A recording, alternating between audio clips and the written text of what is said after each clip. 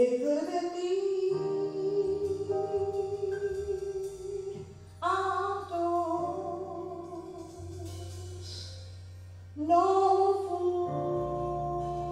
food, no clothes, or just alone without a friend, or just another number with a tragic end. No, but you didn't see fit to let none of these things be. And every day by your power, Lord, you keep on keeping me. Just let me say thank you, Lord, for all you've done for me.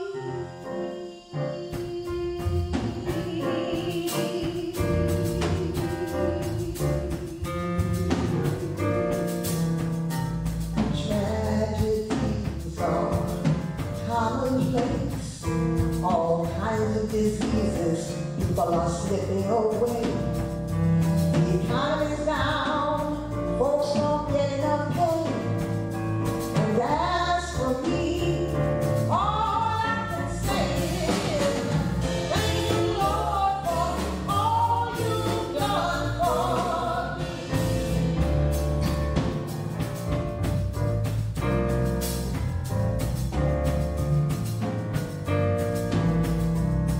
Folks without jobs living out in the street, and the drug habits some say they just can't beat.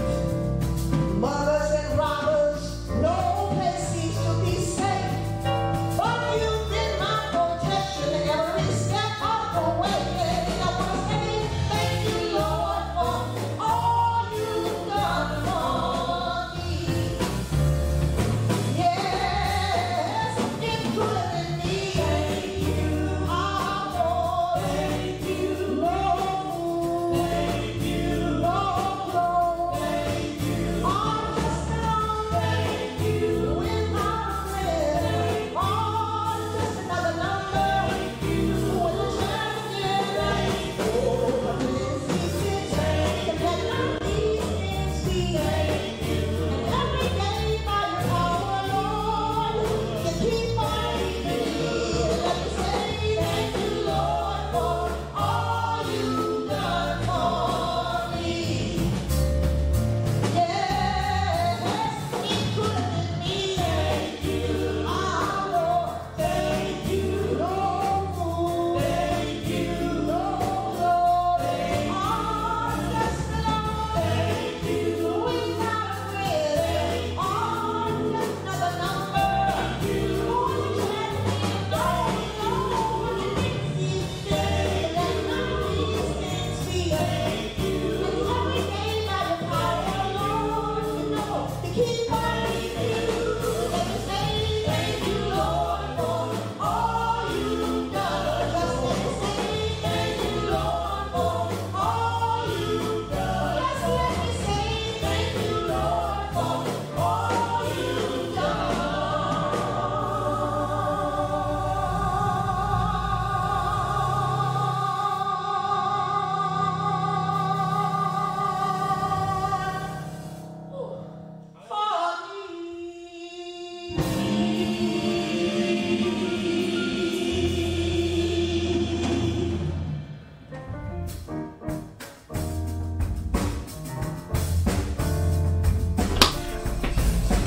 Wow.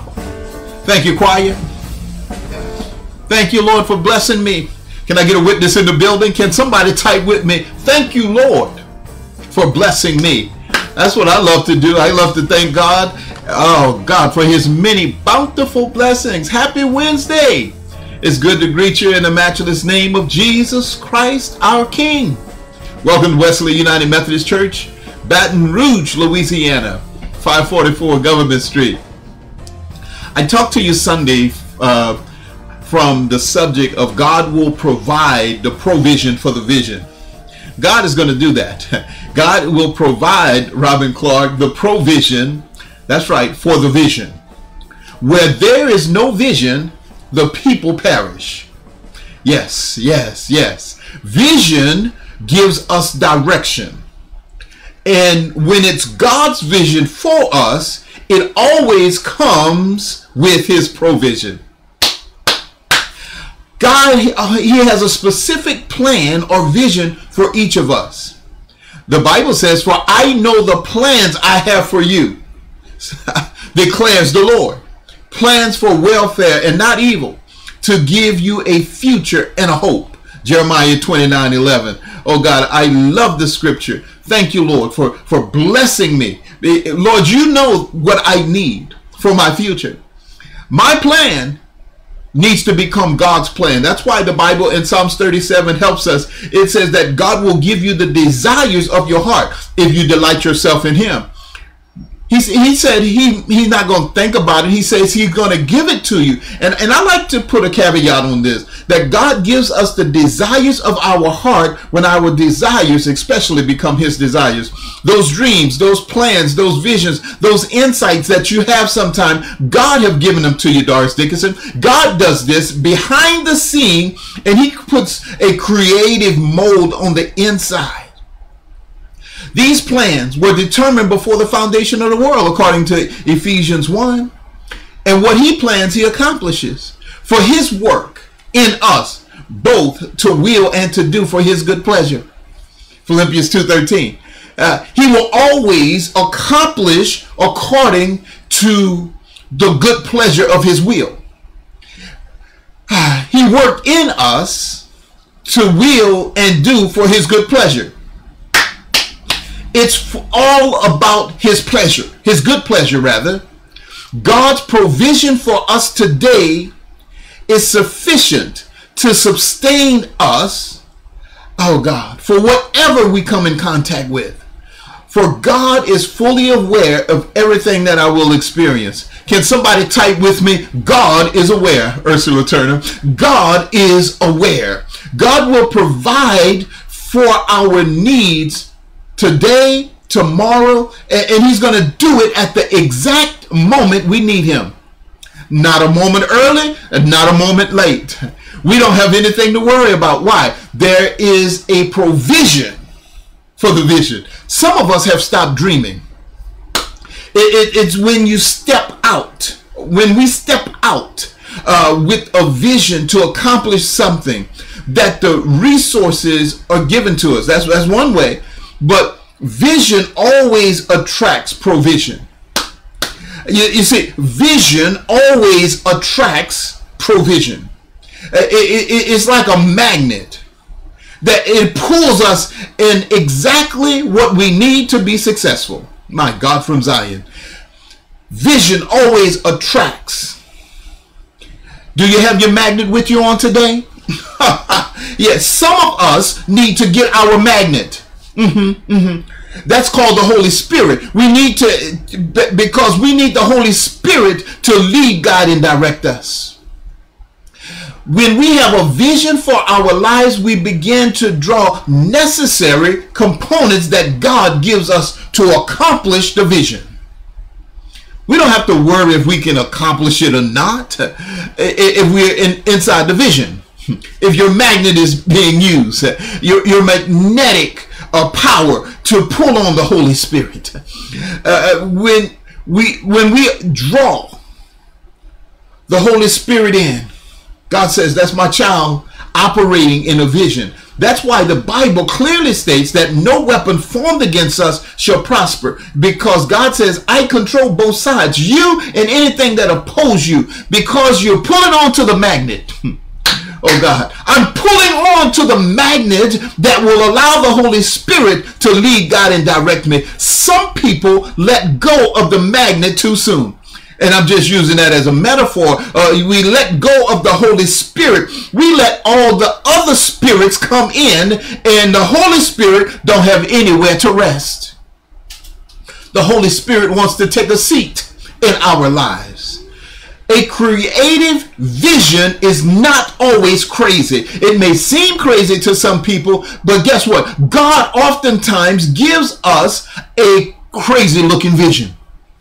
Oh God, because it could be, very well could be, a part of divine destiny. Oh God, a creative vision. It's not always crazy. The Bible says when God gives us a vision, write the vision, Jamie Rooks, and make it plain up on tables that he that run may read it. They can be driving down I-10 or I-95, wherever you are in the country. They can be driving down I-whatever, and they'll read your billboard. Why? Because you wrote the vision and you've made it plain. I know where I'm going, says the Lord. The Lord says, you know where you're going when you have put it on paper. I'm telling you, those that have not written a vision, you need to write the vision. I have to pull on this magnet. Let me get into the word on today, because I have a lot of ground to cover. 1 Samuel, the 17th chapter, verses 32 through 49. I won't read all of them to you today, but I will explain the story. Most of us know when David came in contact with Goliath. 1 Samuel chapter 17, I'll name the verses as I read them. You can follow me, starting at verse 32. And David said to Saul, let no man's heart fail because of him. Thy servant will go and fight with this Philistine.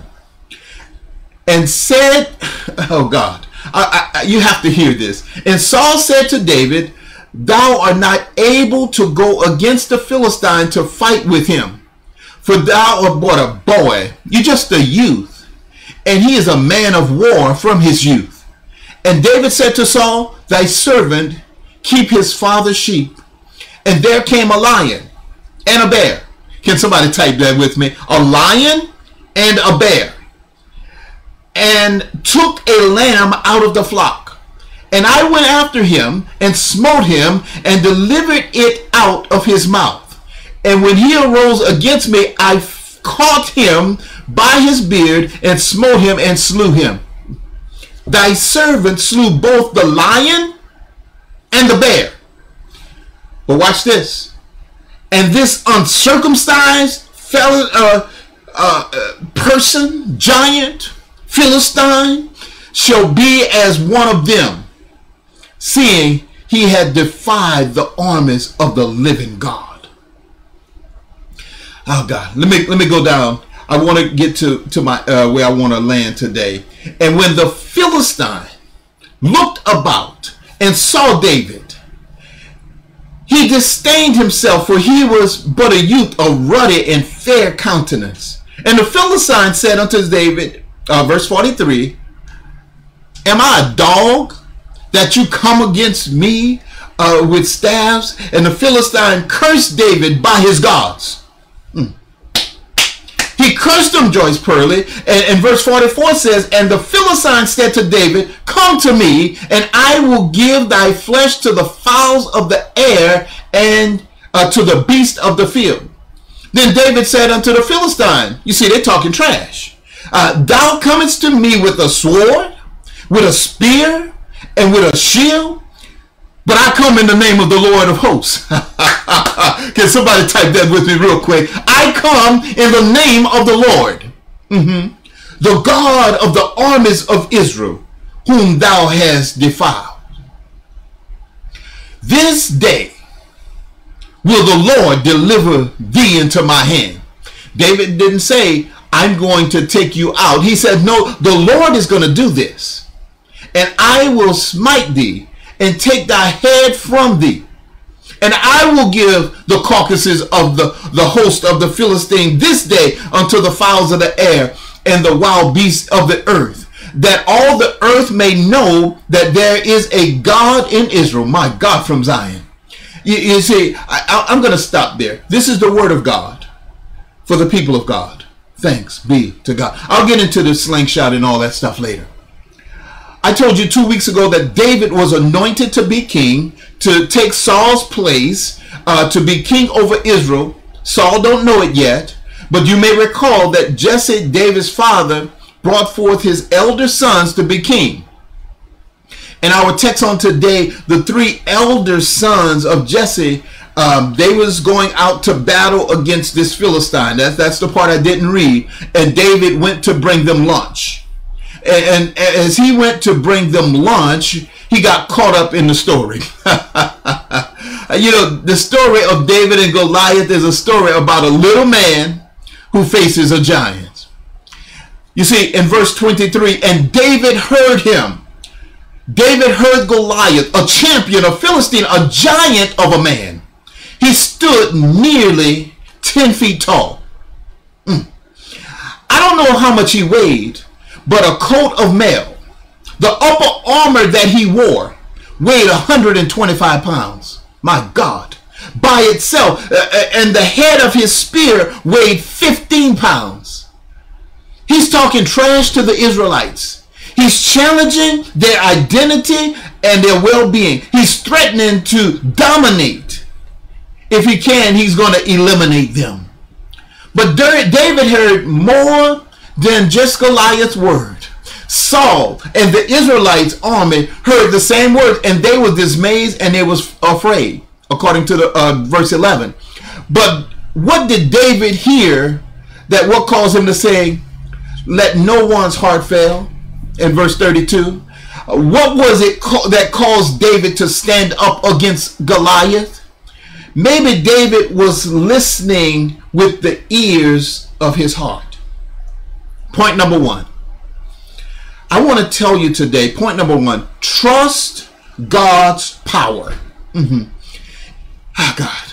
Some people will hear the enemy echoing louder than what it should be. Has someone ever said something to you and it just echoed louder than it should? Let me give you an example. If someone was to tell you you're a worthless piece of trash and it just keep echoing in your mind, but you know that you're not, that you know that you're God's and that you're wonderfully made. You despise what they've said about you, but you see, some people will hear, that's right, Marilyn January, trust God's power. Some people will hear the negative and never put God's word on top of the negative. When you trust God's power, I submit to you today to put God's word on top of what you hear. Oh God, can you type that with me, please, somebody? I will put God's word on top of what I hear. You see, first of all, you conquer by faith when you trust God's power. Remember, Goliath was bigger and stronger than anyone in Israel's army. The enemy is bigger and stronger than you. I told you Sunday, but God never told you to compare your enemy's size against him. He says, because besides me, there is no enemy. But God is bigger and stronger than your enemy. So trust God's power. That's right. Trust God's power. I'm going to put God's word on what I hear. It can be negative. It can be disrespectful, but we need to put God's word on what we hear. Trusting God's power means that we don't worry about our size, our weakness. You're going to have to deal with me on this. David said to Saul, let no one, this is David talking, he put God's word on what he heard. He said to Saul, let no one lose heart on the account of this Philistine. Your servant will go and fight him. What he's talking about is in the physical, but what I'm talking about of Saul is in the spiritual, because nobody is going to call my God out. Saul said, come on, David. You're just a boy. You can't go and fight him. You're a boy from childhood, and he's a man fighting from his youth. So David comes to Saul and volunteers to fight Goliath. You're just a boy. You can't do this. I don't care what people tell you. We have to put God's word on what we hear. Saul looks at David and points out his weaknesses. I don't care if they're pointing out your weaknesses or not. David is young, yes, too young to even join Saul's army. Only thing David was good for to Jesse was to bring his brother some lunch. David to Saul is inexperienced. He lacked training. He had never been in combat like this before. And Goliath have all the training and the power. But David does not let that detour him. David is the one that encourages Saul in the situation. Don't any of us lose heart on account of this Philistine. Oh God, oh God, oh God. You see, when you're trusting God's power, you don't have to worry about your weakness. Can I get a witness? As God says in 2 Corinthians, I think it's 12 and 9, he says, my grace is sufficient for you, for my power is made perfect in weakness. Oh God, my grace is sufficient for you. I don't care what it looks like. I don't care if it's sickness. I don't care what it's a disease. God says, my power is made perfect in weakness. It's like this. Whatever you're looking at in life, it can be something really big. It does not compare against your God. God's faithful to everything that we do. You see, we can learn from David to remember God's faithfulness in the past. David says to Saul, your servant have been keeping his father's sheep. In other words, David's saying, the lion and the bear, I killed both of them and took the lamb out of their mouth. I did that with the help of the good Lord. When it turned on me, I seized it by the hair and struck and killed it. Your servant hath both killed the lion and the bear.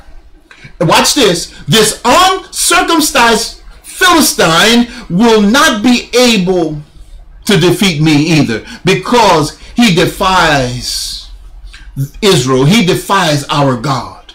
The Lord who delivered me from the paw of the lion and the paw of the bear will deliver me from the hand, the paw of the Philistine. Samuel said to David, go and the Lord be with you. David is not worried about his weakness because he remembers God's faithfulness in the past. I stopped by to let you know on today, remember that God had been faithful in the past. David knows that he could not have defeated the lion and the bear on his own. It's God that did it. Can somebody type with me and just say, God did it? That's right. And God will do the same to this uncircumcised Philistine who has defiled the armies of the living God. David, he actually sounds crazy on one side. I told you sometimes division is in divine destiny. David sounds kind of crazy on one side. He says, the Lord have delivered me from the bear and the lion. And on the other side, it sounds pretty good. It's a statement of faith in the present based on God's faithfulness in the past. He says, if God did it for me then, I know he can do it for me now. The Lord who delivered me in the past will deliver me right now. Can I get a witness? In my present situation. By looking back, and sometimes we just have to look back over our lives and think things over. Oh God. Oh God. I'm getting a little warm in here. David is able to look forward in faith.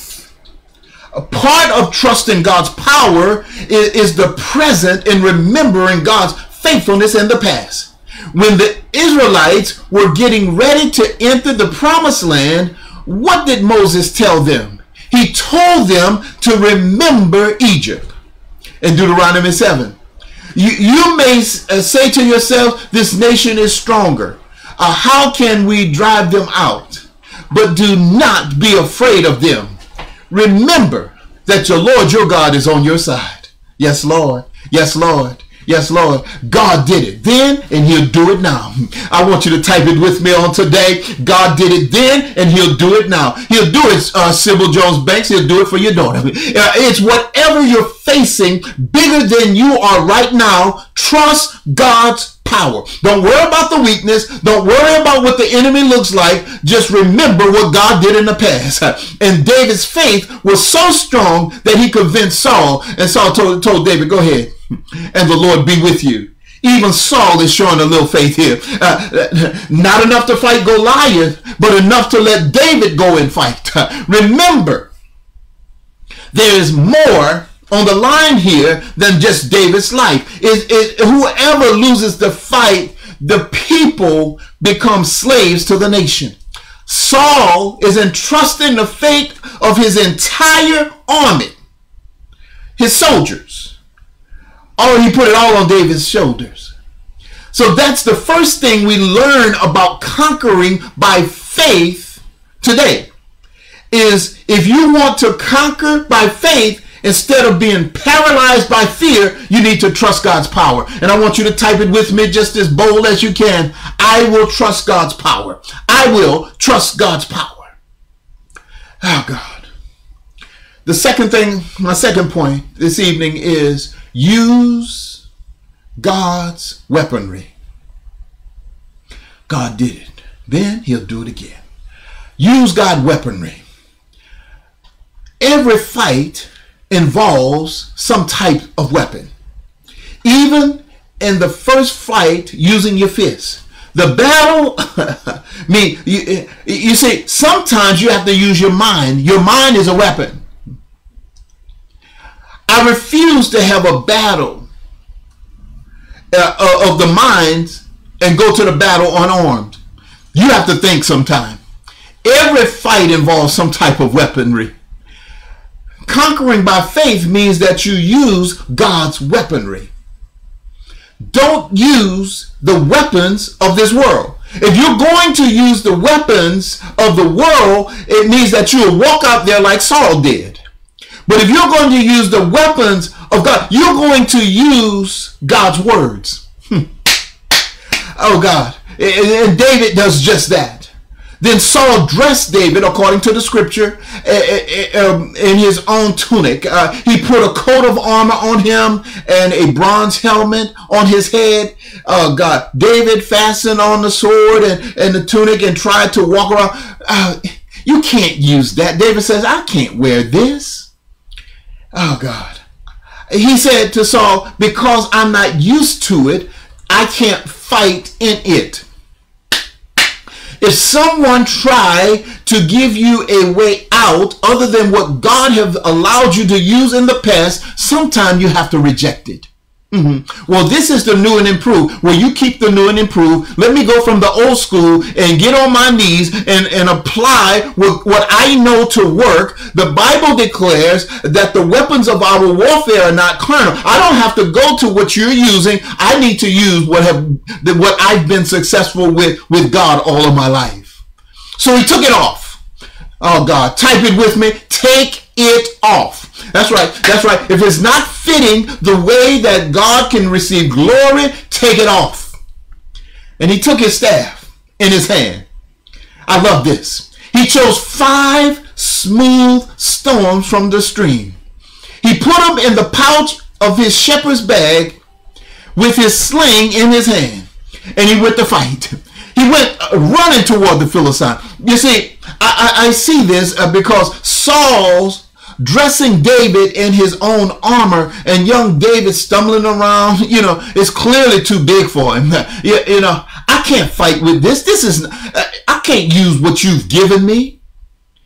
David had the courage to tell Saul, I cannot go in this. No, I have to take it off. But let me go with what I know. Let me go from what I know. It's what we used to say in the old days. I'm going to go to the stream. I'm going to get 5 smooth stones. David couldn't use Saul's weapons.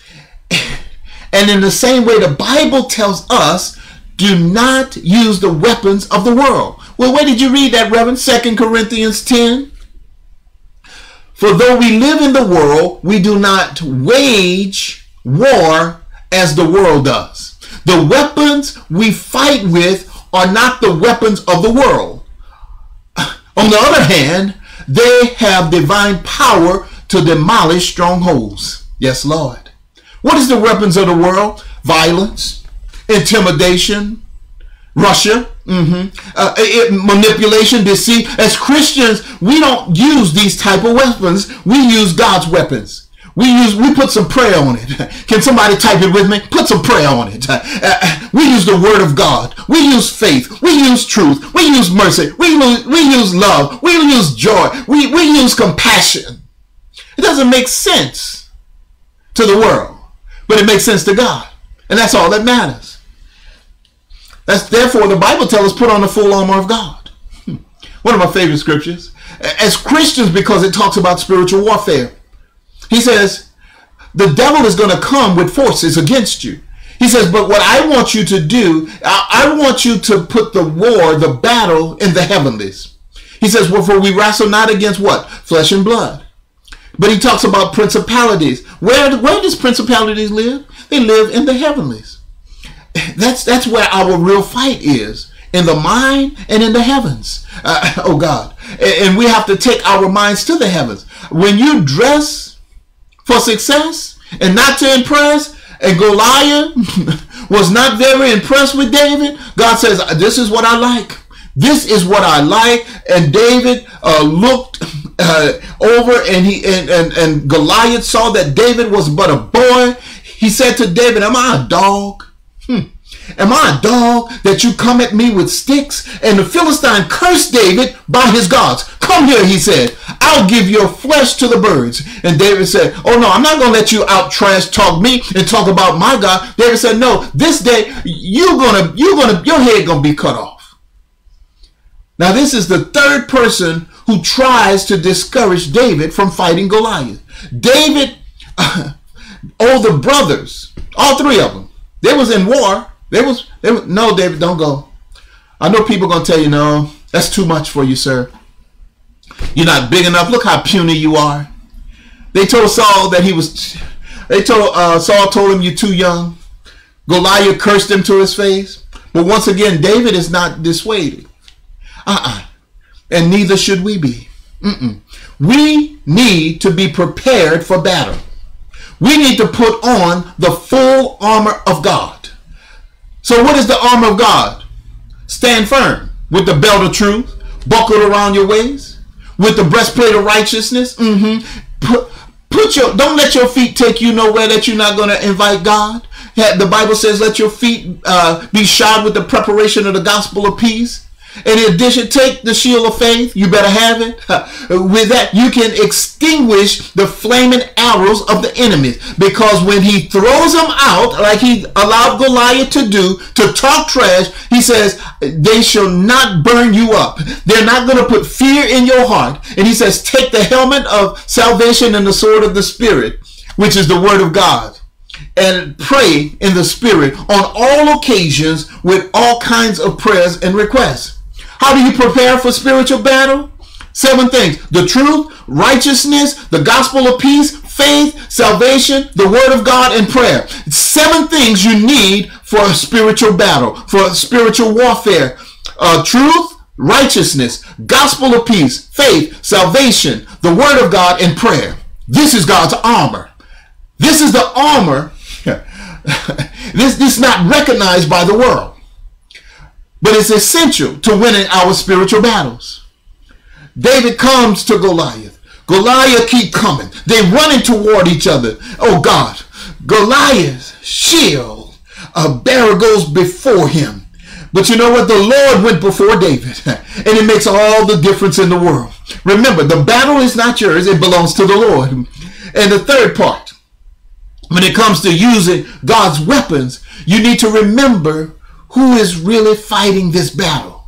Oh God, the battle belongs to the Lord. David said to the Philistine, you come against me with the sword and spear and javelin, but I come to you in the mighty name of the Lord Almighty, the God of the armies of Israel, whom you have defiled. This day, your head gonna be cut off. Today, I'll give the carcasses of the Philistine army to the birds of the air and the beasts of the earth.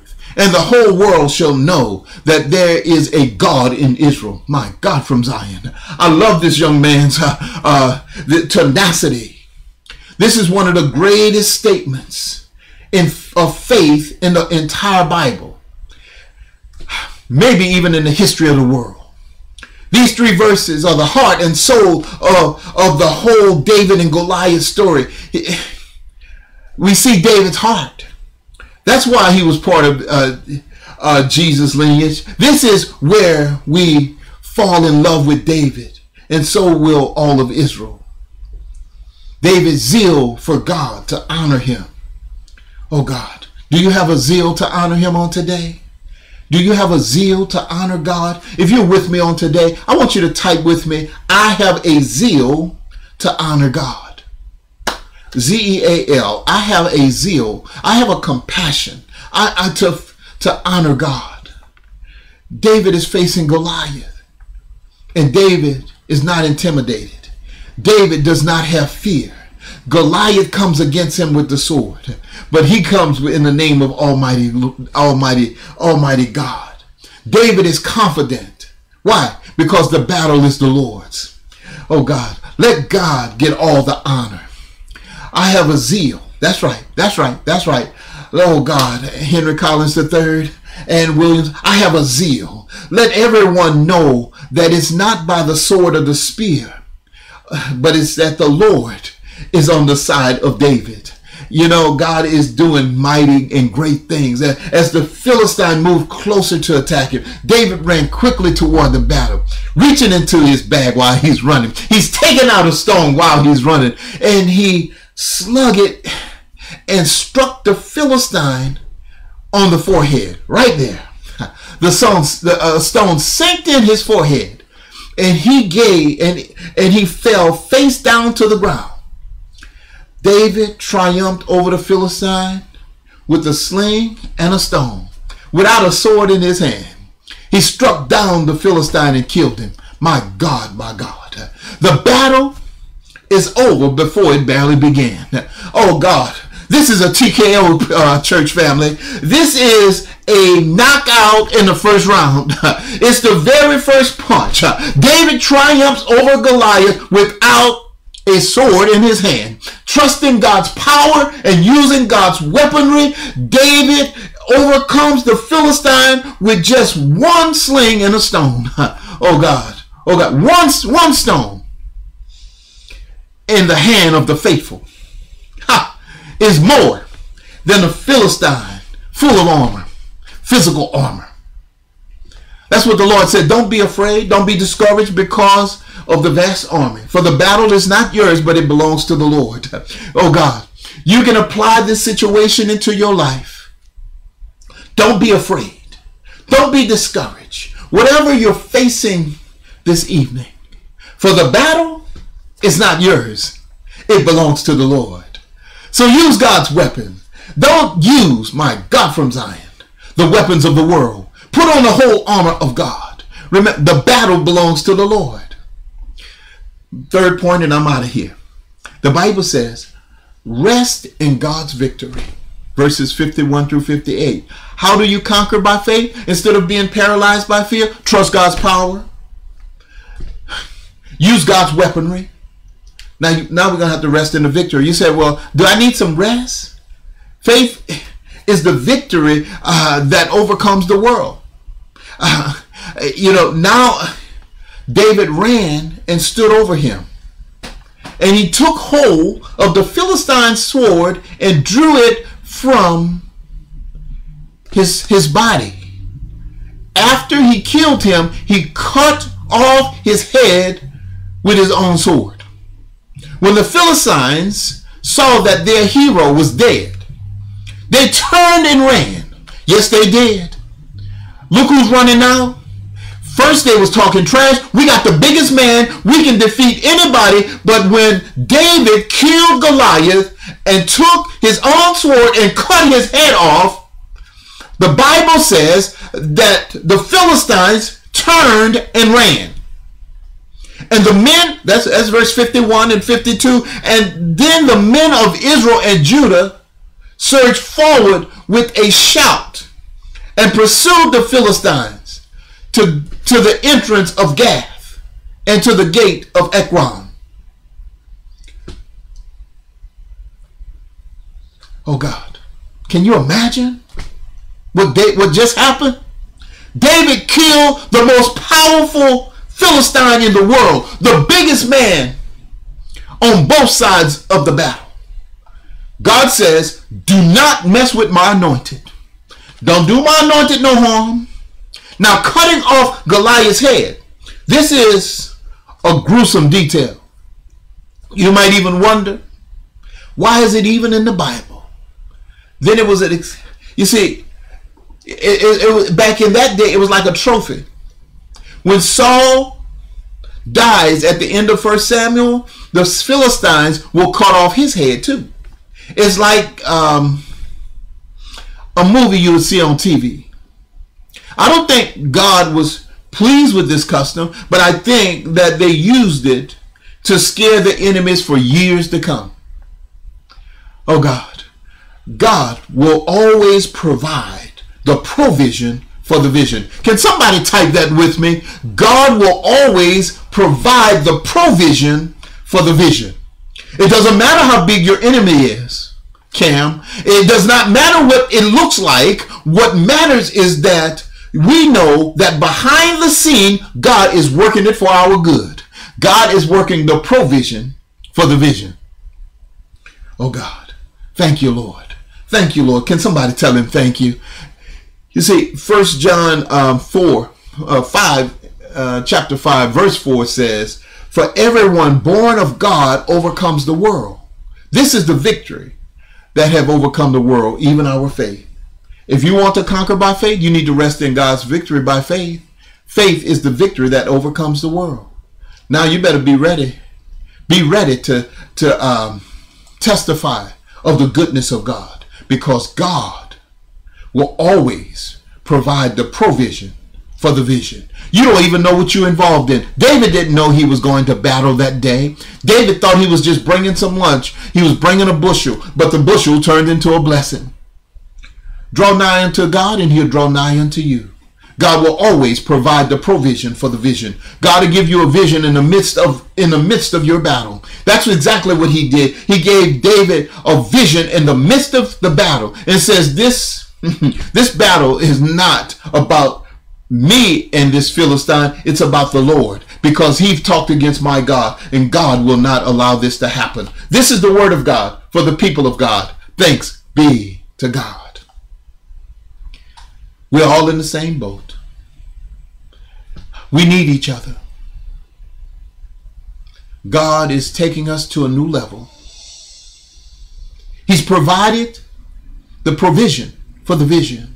If we can stay on course and give our situation over to the Lord says, I can use what you bring to me.